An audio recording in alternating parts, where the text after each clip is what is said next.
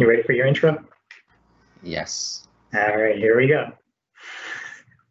All right, everyone. So we have the organizer of the Office 365 Saturday New York, 4-time MVP, co-organizer of M365 Philly Virtual, a community leader, and more. He writes code, he makes his own pizza. Please welcome Tom Daly. Thanks, Jason. Great intro. Very exciting. Very excited to be here.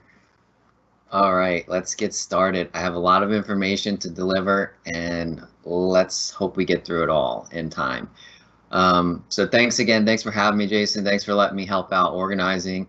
Unfortunately, we have to do a virtual event this year, so we'll make the best of it. Let's get started with their slides. Here we go. Hopefully everybody can see everything clearly. Just shoot me, if you're in there, if you're listening, shoot me where you're from, just so I get an idea of where people are coming in from. All right, let's move on. All right, so let's get started with our topic for today. This is going to be, this topic is actually it's a small part of a larger topic that Jason actually was involved with, along with Manpreet, one of the other organizers, and a couple other people in various cities. It's part of the Global M365 Developer Bootcamp. So the first section of this larger bootcamp is actually the introduction to SPFx. So we're going to focus on that for this talk. Again, this is a full day talk. You'll have access to all the slides. You'll have access to all the notes. So if you like this session and you want to learn more, you can just take the slides and go on to session 2 and 3 and 4. Again, here's the overall outline for the boot camp, but we're going to focus on session 1. So we're going to talk about getting started. How do we get started with Office 365 development? What do we have to do to our tenant to get set up in our tenant? What do we have to do on our computer, our client? And then we'll talk about the technologies involved with SPFx, and we'll just deep dive right into how to build our first web part with SPFx. All right, so real quick, Jason introduced me, a little bit about me. So I work for Soho Dragon. I'm the collaboration director. I also do a lot of development training for people.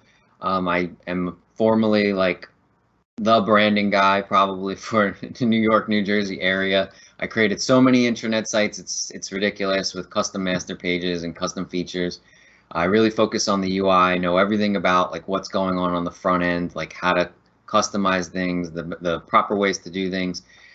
Again, community speaker. I've been doing this forever. I ran like 9 or 10 SharePoint Saturday New Yorks. I do that every year exactly at this time, which we're not having one this year. But I also organize boot camps like for New York, New Jersey. So I organize, and Pennsylvania this year. So I organized the Azure Boot Camp in New Jersey. We did the M365, the O365 developer boot camps last year. Again, I blog, I have a couple GitHub projects, and feel free to reach out to me on Twitter, connect with me on LinkedIn. I'm pretty easy to find. Any questions that you may have during the presentation, just put them in the channel. I will try to address them. I'll try to address them at the end. I want to try to get through most of the material, but I'm going to answer all the questions that you may have. So I'm going to go a little fast. I want to get through the slides in about 20 minutes and then get into demos for the rest of the session. Okay, so session 1. Highlighted in gold is exactly what we're going to talk about. Getting started, O365, tenant, client setup. So the first thing that you need to do, which I think everybody that wants to do or is doing SharePoint development, you should have your own tenant. So you need to go on to developer.microsoft.com and join the program. And what that program does is it gives you a renewable E3 license. So you'll have 25 users that you can play with. You have access to SharePoint, Teams, everything. I mean, within reason. So you get most of the features that you need for development. Of course, if you're going to do some things with Azure, you're going to probably have to get an Azure subscription. But for the most part, you get your own tenant. And why is it a good idea to get your own tenant? Because you can go into the back end and you can see how everything's set up. You can play with anything you want to play with. I have like 6 or 7 tenants. Do I use them all? No. I use maybe 2 regularly.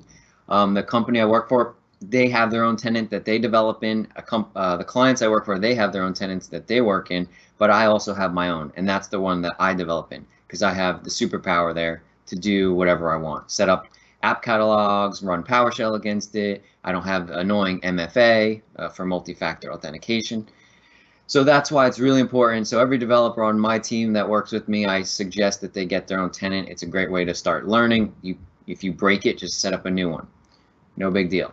It'll disappear in 90 days. All right, so what do we do to set up our Office 365 tenant? What are the steps that we actually have to do?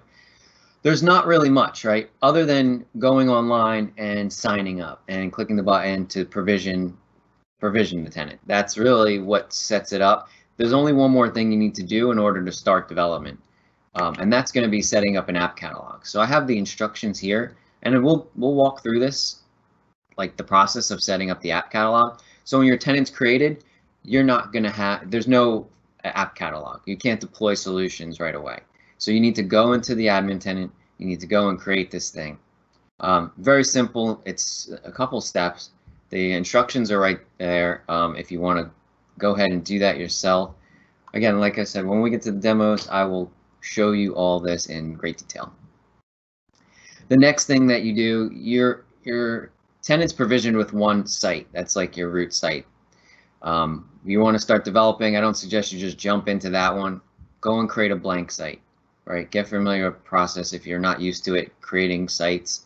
You want to go and create modern sites, right? So we don't want to be creating the older publishing sites. We want to be creating modern communication or modern team sites.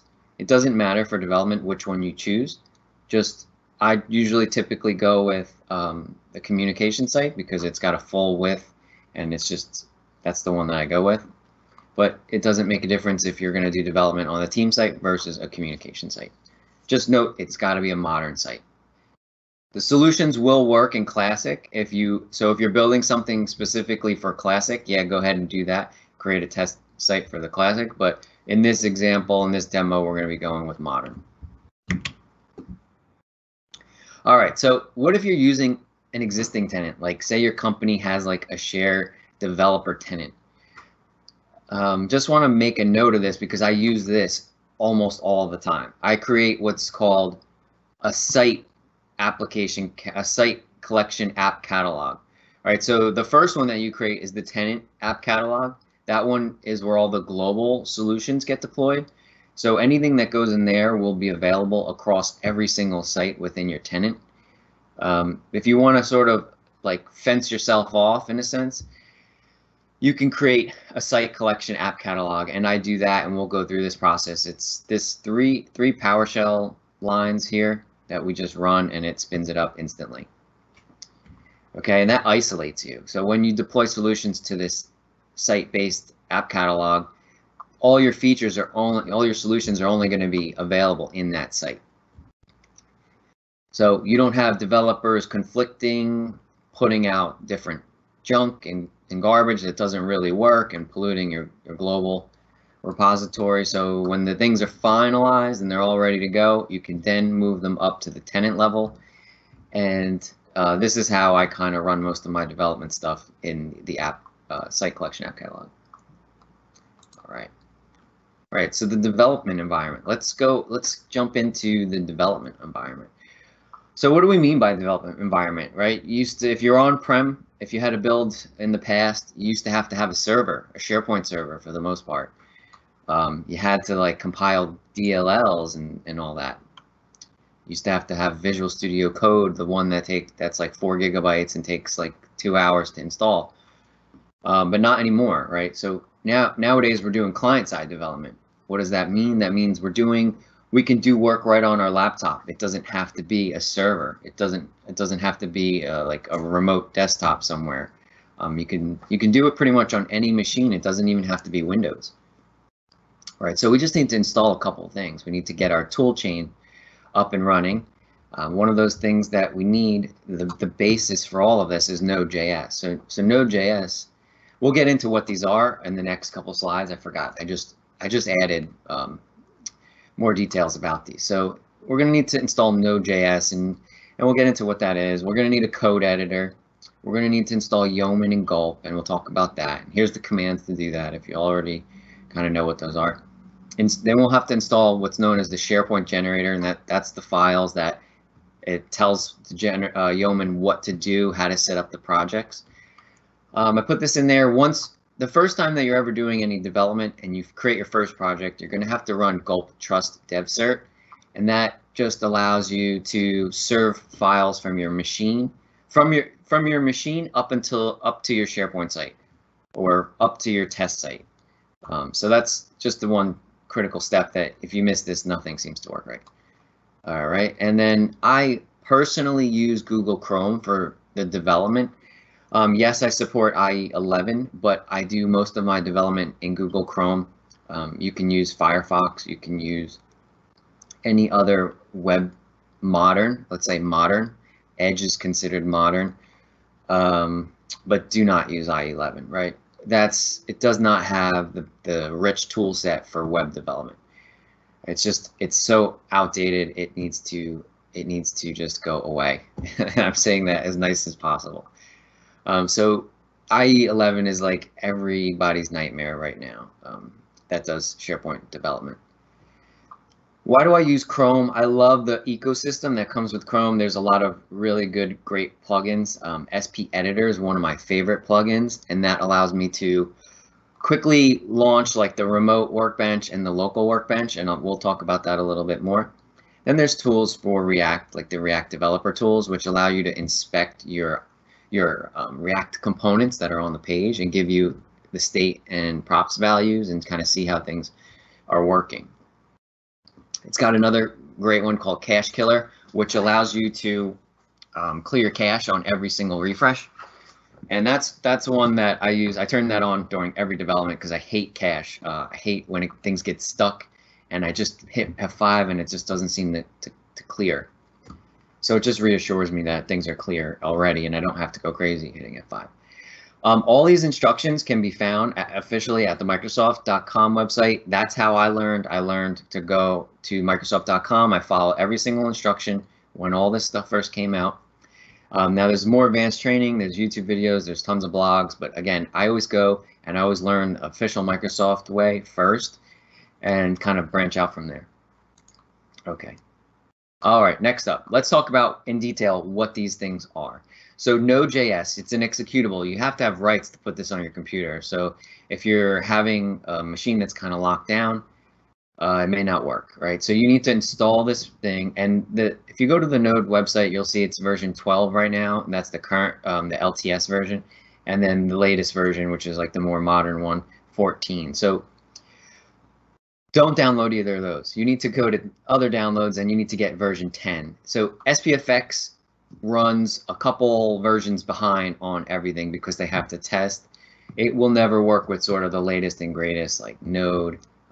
Not right now. So get version 10. It also works with 8, but get the latest version. It's got improvements in there.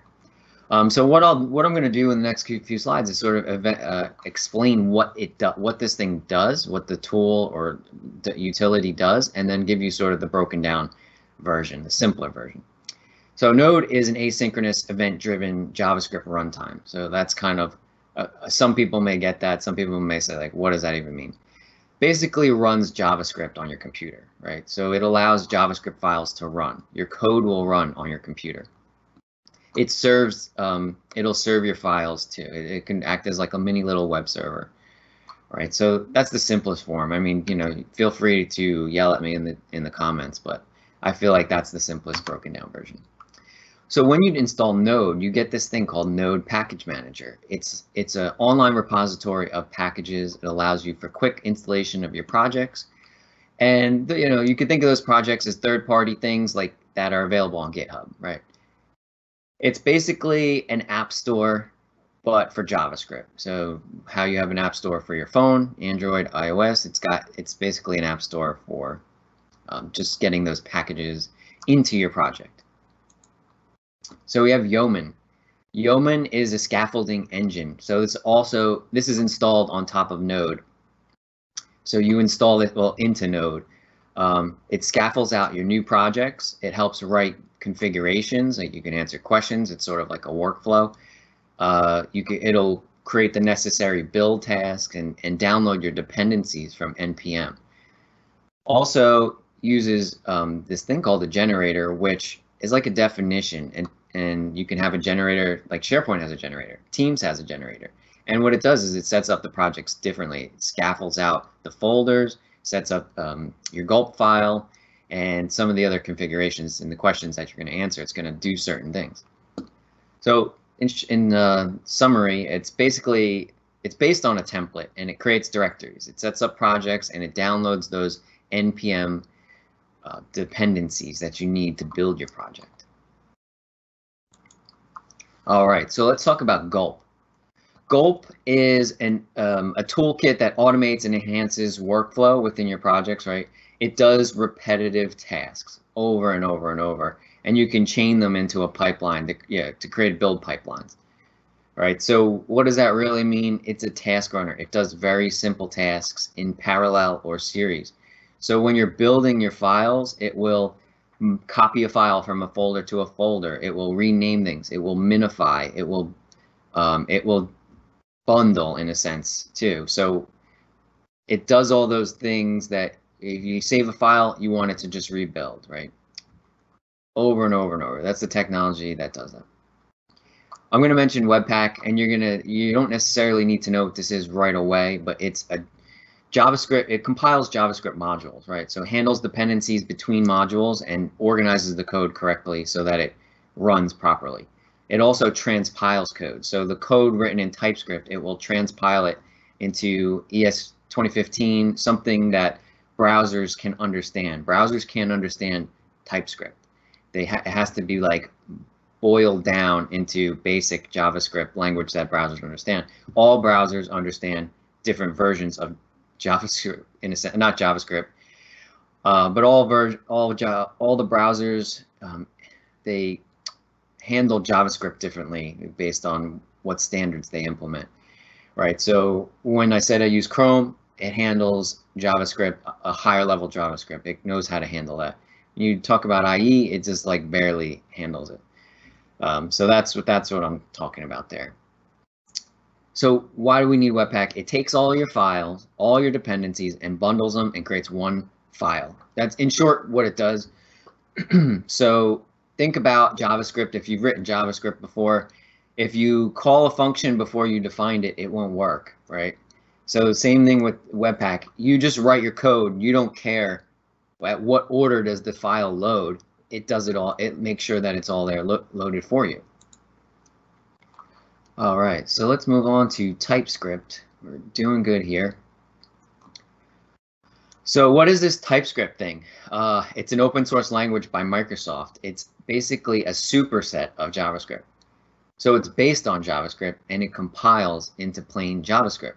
But it allows you to do things like type checking and also get compile time errors, right? Those are the more useful features. It also allows you to build code like an object-oriented language. Like you can do classes, you can do inheritance, you can do interfaces and create definitions.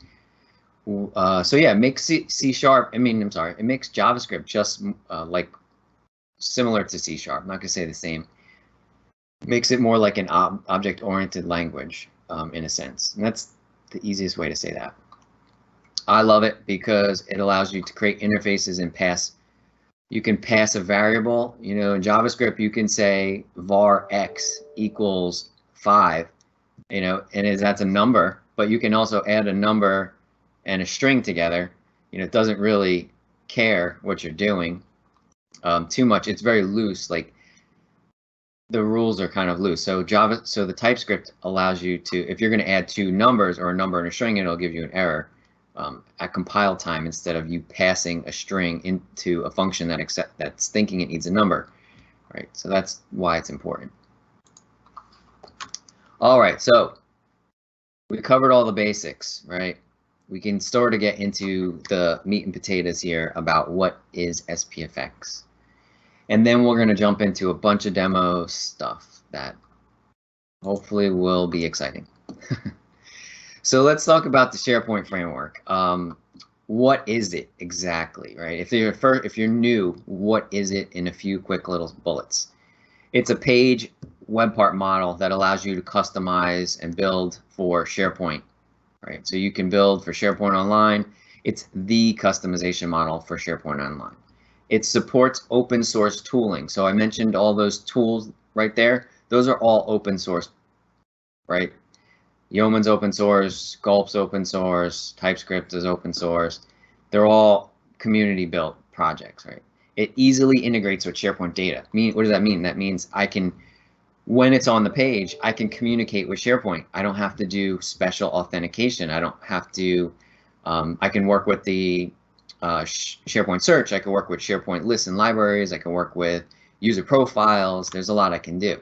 And it also even works easily now with Azure AD and Microsoft Graph. Like, well, through Microsoft Graph, you can connect to Azure AD, you can connect to other things.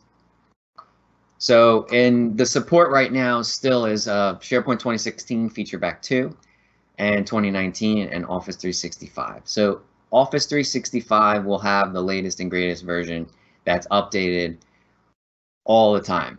It seems like a new version of SPFx comes out on, it seems like every couple months, right? It's up to 10 now, and it's been like, it seems like every couple months a new one comes out, and they're always adding features. SharePoint 2019, I want to say that it's on 1.6, something like, I want to say it's on 1.4. Sorry about that. Because yeah, it just doesn't have the latest and greatest. What they have to do is they have to take the code from Office 365, freeze it, build it for 2019, put it in a feature pack or a release, and it just takes a long time for that to happen. So it'll never be like, it'll never have the latest and greatest features, and it may not ever have the latest and greatest features. There may be a time where it doesn't get a certain thing because it doesn't make sense, right? Office 365 has different capabilities, different integrations than on-prem platforms. 2016, yes, you can do it. If you're on 2016, you can build web parts. There's certain things that you're just not going to be able to do. You're going to have to move up to 2019. Okay. Right, so I mentioned before about it's running in the page, it's your web part, right? It runs as the context of the user. So no longer can you elevate privileges and do things you normally couldn't do. It runs as the user. The web parts code is running on the user's browser. So we know who the user is, we can interact with the user, but we can't elevate. We would have to write some sort of Azure function, call that function to do something on behalf of the user or do something for the user that you normally couldn't do. Also, there's no iframes. Your code, it's directly on the page. So what does that mean? It means that you can make mobile web parts much easier. You are on the page. You're just like, you're a real member of the site. You're not in an iframe anymore. Now, you could be in an iframe if you want. You can opt into that, and that's for domain isolated web parts. If say you want to protect your code, you're a third-party vendor, you may just want to isolate your stuff. So you would maybe do that. The controls, again, rendered in the page. That's important to me. It's easier for mobile development. I don't like being in an iframe. You cannot, you can't, it just adds more complication. It's framework agnostic, meaning you can use SPFx with plain JavaScript if you really want to. You can use it with jQuery, you can use it with React, Handlebars, Knockout, and Angular. When it first came out, that's what they said. They said, here it's agnostic, but they really lean towards React. So if you're new, you're just starting out, like there's a lot of support with React. There's a lot of blogs, there's a lot of guidance with React. So my opinion is, if you're going to start out now, start learning React. If you're an Angular developer, you're going to have a lot of problems working with SPFx if you're using just regular Angular. If you're using Angular elements, then you have an easier path into SPFx. There's a generator that is out there, a community generator that you can use to build Angular elements. You can scaffold the solution with Angular elements support. Out of the box, it's React, Nothing, or Knockout. I believe that's right. Yeah, Knockout. We'll see in a second. All right, so I never click it, so it's like I almost ignore it. The tool chain is based on open source. We talked about that. End users can create their own solutions, and then you can deploy them to the site app catalogs. You could deploy it to the global app catalogs. All right, and then it's important to note that the web parts can be built on both classic and modern, right? So that's important. It's backwards compatible, will work almost the same. So that's very key. Okay, last slide here, and we'll get into the demos. Let's look at the tool chain really quickly. Give you a comparison. If you don't know anything about On Prem, this will never make any sense to you. If you're from On Prem world, you might have heard these terms here. So you have Microsoft.NET as the back end, what runs the code. We have Node, which runs the code. You had NuGet to get your packages and your dependencies, your DLLs. We now have NPM to do that. We also used to use the large Visual Studio Code. Now we're using Visual Studio Code, the Visual Studio Code editor. That's like the lightweight version. I think I messed it up. Visual Studio is the big one, and Visual Studio Code is the lightweight version. And then Yeoman. So Yeoman scaffolds out your solution. In Visual Studio, you had the templates that created like your projects. C# was the language you wrote in, most people, and then now we have TypeScript, so we're writing in TypeScript. MS Build was the build engine that kind of put your projects together, created the package files. We now have Gulp and Webpack in that. So it all lines up, it all seems to make sense, but it's all very different if you're just starting out coming from that world. All right, so let's jump into, let's take a look. I lost my mouse somewhere, there it is. Okay, so we've completed the slide portion. Let's jump into the demo. So what I'm going to do, yes, I'm opening a command line. I want to just run through some things really quickly. Let me find my browser. Bring that over. All right, so again, Node.js is installed. It's an executable. You just run it. You just install it. Once you have it installed, you can hit Node, and you can see I'm in somewhere else, right? You have NPM. We're going to need to install a couple things. So let me scroll up on the slides. Scroll up on the slides, and we're going to kick these things off because they take a little time. So the things that we need to do, we have to install Node. I'm not going to go through that because it's literally just download the file and then click next, next, next. Visual Studio Code, you can download that here. That's just next, next, next as well. What we need to do is install, once Node's installed, we want to install Gulp and Yo. I just deleted it. So we'll paste that in here, and I'll show you what that looks like. Because there's a -G, it's going to install it globally, and we don't need to worry about where it's going. All right, so we're going to let those install. It should only take a few seconds because they're small. While that's going, let's jump over to the web. So I said developer office365.com. We're going to want to go here. It's the first thing that you see when you type in developer Office 365. You're going to say join now. It needs a live ID. If you have one connected to another site, probably won't work. Go create a new live ID. Go to outlook.com, create just another live ID. I have created like so many of them for every boot camp that I've run that, they kind of block me from doing it now. So once you have this live ID, you just click join now and it'll provision. Takes about 15-20 minutes maybe to provision SharePoint, Teams, and all that stuff. Once you do that, go to portal.office365.com, and I'm there right now. But this brings you to your landing page for Office, and it'll show all your apps available. If you don't see SharePoint or Teams, it's not yet provisioned. The most important thing is to go to the Admin Center. We want to go to the Admin Center.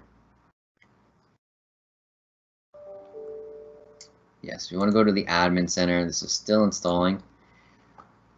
And you want to get familiar with this area. This is the O365 Admin Center, but down towards the bottom, you'll see the other admin centers for all the other products, where we'll pretty much be playing in the SharePoint world. So we'll open up the SharePoint Admin Center. Then, as I said before, the first thing you need to do is create the app catalog. And to do that, you go to More Features, under Apps, click Open. and then you're going to click your app catalog here.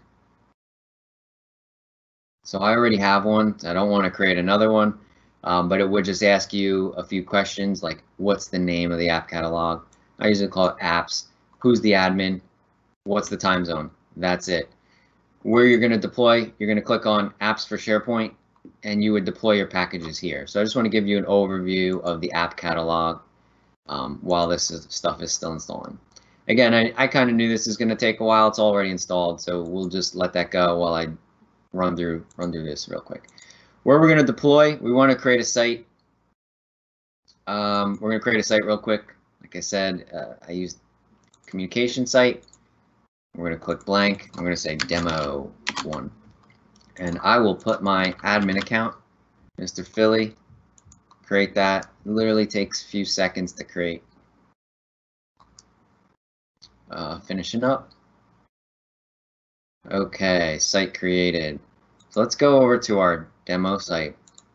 All right, take a break because NPM's done. Next thing we need to do is install the generator. So I'm going to paste this in. Oh, can't copy it. I'm going to copy over the generator code. I'm going to install that. Right, that's the second thing you need to do. So we'll let that run. And we're going to do 2 things on the site just to show you really quickly how easy it is. Oh, turn your phones off, people.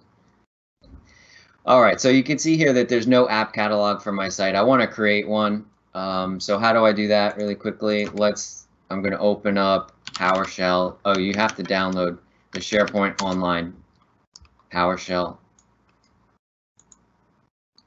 And then, oh no, I just lost my cheat sheet. There it is. All right, so yes, I lost my cheat sheet. Hold on, but I have a backup. So I can't show you the screen. I'm just typing in the commands on the one side. I'm going to paste them in here. So we're connecting to the SPO service. This is going to pop up a window. Can't show you because my password's on there. That's the real reason. Log in. You're already signed in. I am already signed in. All right, this is going to fail because I am signed into the Teams tenant and it's now blocking me. All right, no big deal. All right, so what this would have done is it would have created an app catalog. So let's go. I got to back up too. It's getting hung up on my account and I don't want to sign out just in case anything goes bad. What that's going to do is going to create an app catalog right here, apps for SharePoint. And these ones will be isolated to this site in particular, so you don't have to worry about that. Okay, and I've deployed the solution here. We'll just go back to demo 1. Now let's do the SPFx stuff now. Let's talk about the SPFx generator. So we're going to make a directory demo 1. We're going to go into the demo 1 and we're going to say yo. Now this launches Yeoman. Yeoman, you could type yo at Microsoft/SharePoint, but I just type yo for right now. Let's see how fast or slow this is going to be. All right, so you can see here's our generator SharePoint. It's installed. I also have the Teams generator and I got a few other generators. So I'm just going to pick SharePoint and we'll walk through these questions so you can see, get an idea of how hard this is and how easy. So there's Mr. Yeoman. What do we want to call our solution? You would give it a solution name. My solution. What version do you want to support? We're really focusing on online. What folder do you want to make this in? We're already in the folder, so I'll say current folder. Do you want to deploy this tenant-wide? Absolutely not right now. It's a web part. I do not want to do that. Will the components require special permissions? No, not right now.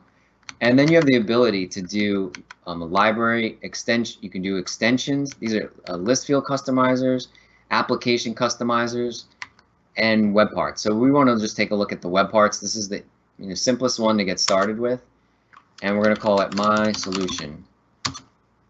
Right, my solution, my solution. Here's where you get to pick your framework. So you get, oh, look at that. There's only JavaScript and React now. I thought so. So they must have removed Knockout. That's why it was kind of like, couldn't really recall it. So I'm going to pick React. That's what I'm going to be building. And now this is Yeoman creating that structure. So it's creating the folder structure. Now, once it's created the folder structure, which takes 2 seconds, it's going to do npm install, which is going to download hundreds of megabytes of files, thousands of files to your computer. And it's going to take probably 15-20 minutes for that to happen. We're not going to wait for that. So let's go back to let's pretend that it all came down. The next thing that we're going to do is hit code. Code dot, and that's going to launch Visual Studio Code. So it will appear on one of my many screens any second. Where are you? All right, it did not show up. Something stuck. Maybe because it was in PowerShell, it didn't want to do it. I don't know. Code, let's get it up again here.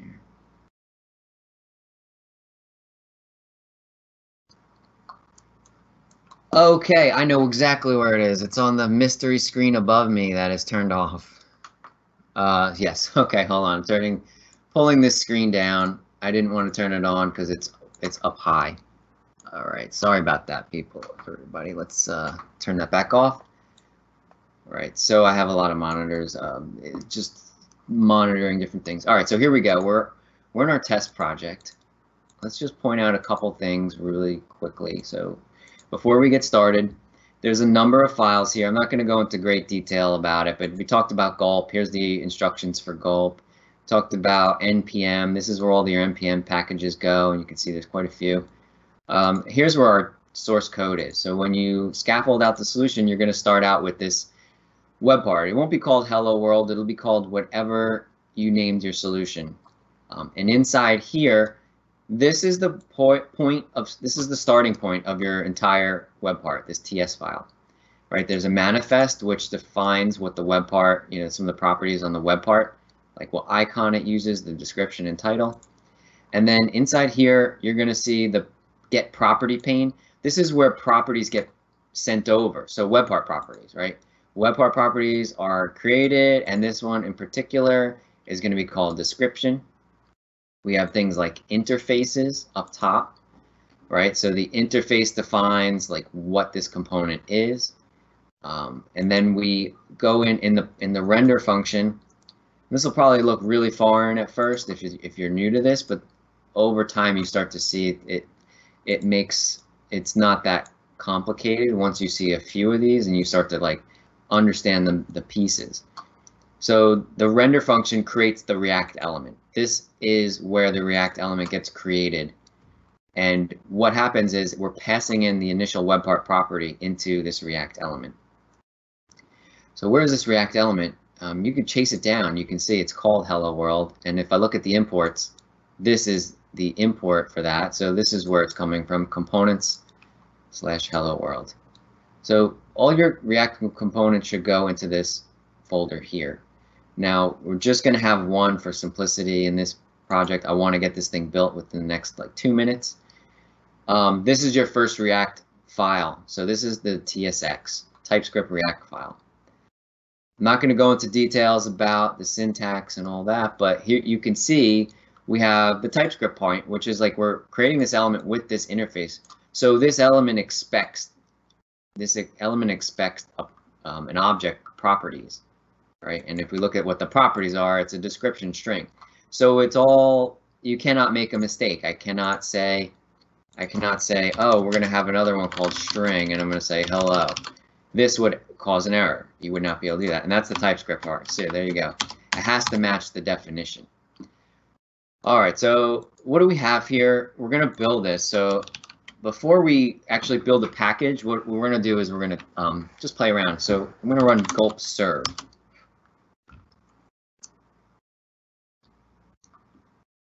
Gulp serve is going to spin up a local web server, and it's going to serve the files to SharePoint. It's going to serve the files to the local host. the local workbench. That's what I meant to say. So give that a second. I'm actually going to kill the npm process on the other window because it's going to slow this whole thing down. All right, so you're going to see a bunch of things going on. It's loading up a browser, which it just loaded up my Firefox browser, but we're going to stick to Chrome. So I'm just going to take the URL, and I'm going to go over to my test site, and I'm going to load the local workbench. All right, so here's the local workbench, and I want to just make sure that once the thing's done building, right, or here's all the build steps, this is all the build process. What I'm looking for, what I'm waiting for is when it says reload. That's when I know it's kind of done. There's Webpack that's doing its thing. All these things copying assets, probably part of the gulp process. There you go, reload. So what that does is allows our local host, you can see we're at localhost, to serve our web part. And this thing's special, and it's picking it up from here. So if I say, welcome to M365 again, day 2, you're going to see the build run again. That's gulp, watching your file changes, doing all those processes again. Now, since we're on the local workbench, this will automatically refresh. But I just want to show you the local workbench. You can have web part properties. You can change, hello, Tom, how are you? And you can see it's reactive. It'll update. Now, the workbench is great for prototyping and kind of like laying things out. See, there you go. It's great for prototyping, but you can't interact with SharePoint directly. So I don't typically use the local workbench too much. What I normally use is the remote workbench, or I deploy it directly to the site. But let's talk about the remote workbench. The remote workbench is this workbench file on your Office 365 site. So if I go to my demo site, and I mentioned that great plugin, SP Editor, I can click on this. I don't have to remember the URL of these things. It has cool things here where you can launch the local workbench, you can launch the local workbench remote, and then you can load debug, and that's the more advanced one we're not going to get into. So let's load the remote workbench. So this looks very much the same, except if you look at the URL, it's coming from my SharePoint site. My Office 365 SharePoint site has web parts already in there, so now I need to find my web part. Whoops. Hello. So there's my web part. Now, how is this serving files from my computer up into Office 365? That's what we said before. So if I change that to day 3, I'll let that reload. It's going to be pulling the files from my computer. That's because we ran that gulp trust dev cert, and the workbench tells SharePoint to load the JavaScript files not from SharePoint, but load it from the computer, localhost. All right, so it reloaded again. Now the remote workbench doesn't do that automatically. It doesn't reload automatically. So we'll just we have to hit refresh. Welcome to day 3. Here you go. So as you can see, it's serving the files locally. We're using it in SharePoint, and then we can now start to develop. We can start to add functionality, and we can start to test here.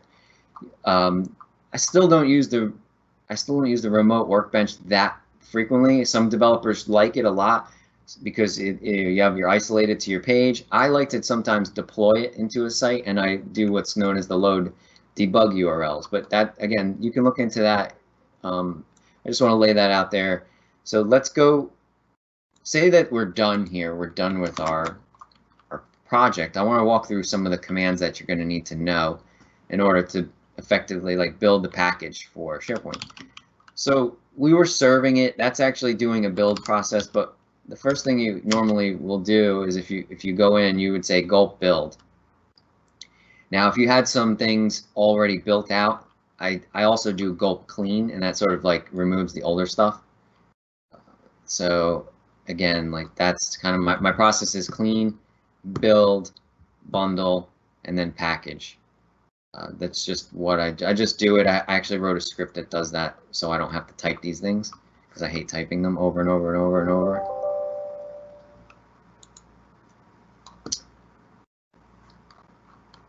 All right, let's keep going. All right, this thing's building. All right, so the first one's build.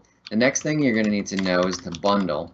And then if you don't put -- ship, when you load the web part, it's actually going to look for them on your computer on your local host. So we want to do gulp bundle -- ship. Now this is going to package it, get it ready, so that when you deploy it to the site assets, it'll host it from the site assets library. So you don't need a CDN, you don't need Azure. You can build your SPFx web parts, and they can be hosted from within your site. So there's no additional things that you used to have to do.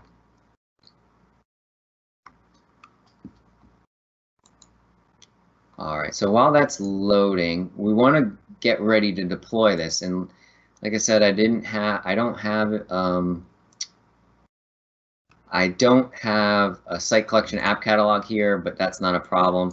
What I'll do is I'll go to apps, and let's close some of these things out so I don't get too confused, because we're going to wrap up in a second.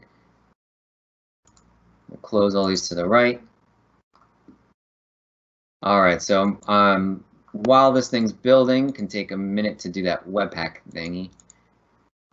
We want to just get ourselves in the correct position. So we have our app catalog, apps for SharePoint.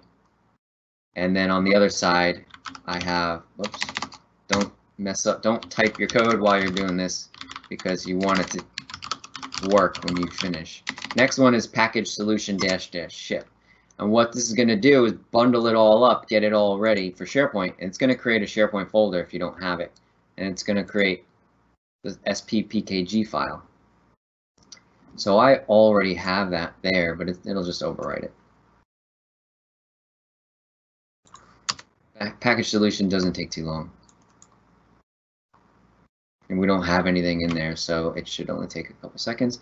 Done. I'm going to do this. I'm going to right-click, reveal, and explore. I'm going to minimize that. Now I have the file over here on the other screen. I'm just going to drag and drop. And I'm going to click deploy. Once I do that, once it's deployed, I can go to my site and I can click add an app. And to filter things down, there's nothing in here, but I always do this because most sites have a bunch of stuff.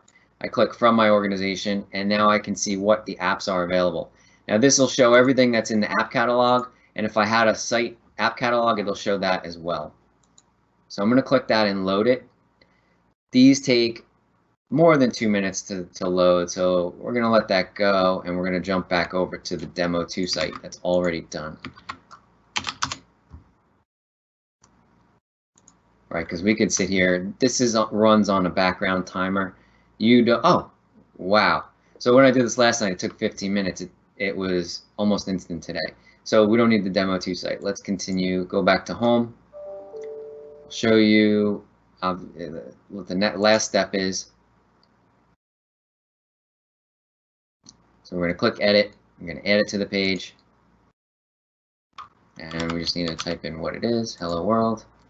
Right, so exactly what we built, Philly Day 3, we can republish. Now, I'll show you one more thing before we go. Gulp serve, I now have 2 minutes left on the clock here. So we'll run gulp serve.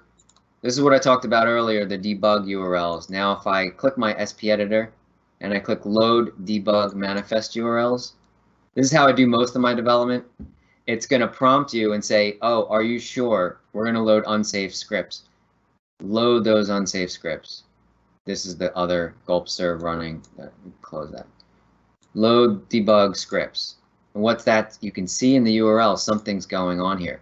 Load SPFx true. Load from localhost.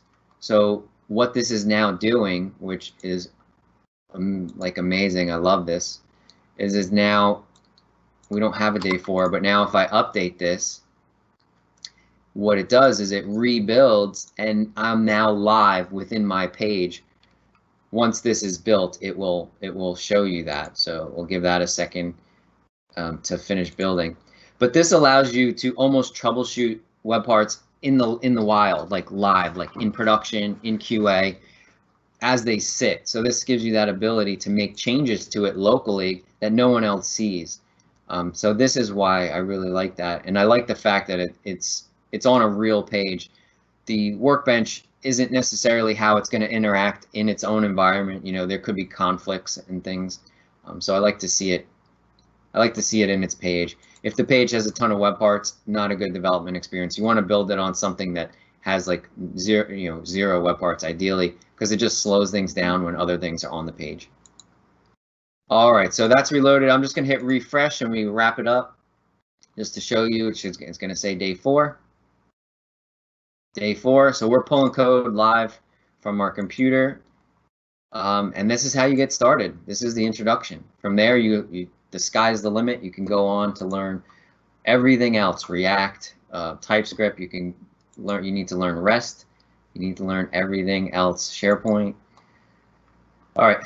Really quickly, we're done here. Let's just go to the last slide. I got one more housekeeping. Oh, we're done. So Jason, I don't know if there's any questions. If not, I'm gonna just put the last slide on for the survey. I mean, not survey. There's 133 slides in this deck. So how do you get it? That's always a question.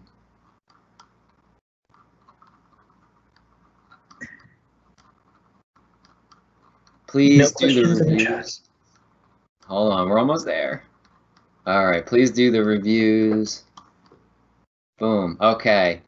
Please do the reviews. Here we go, the feedback, right? My slides are live up on Tom Daly's SlideShare. SlideShare, Tom Daly.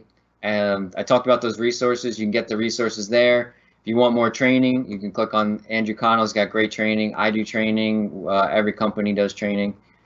If you want to contact me, my contact information is there. But again, go to SlideShare, type in Tom Daly, M365, and my slides are live right now. Any questions? Feel free to drop it in the channel. I know we're on a little bit of a lag, so.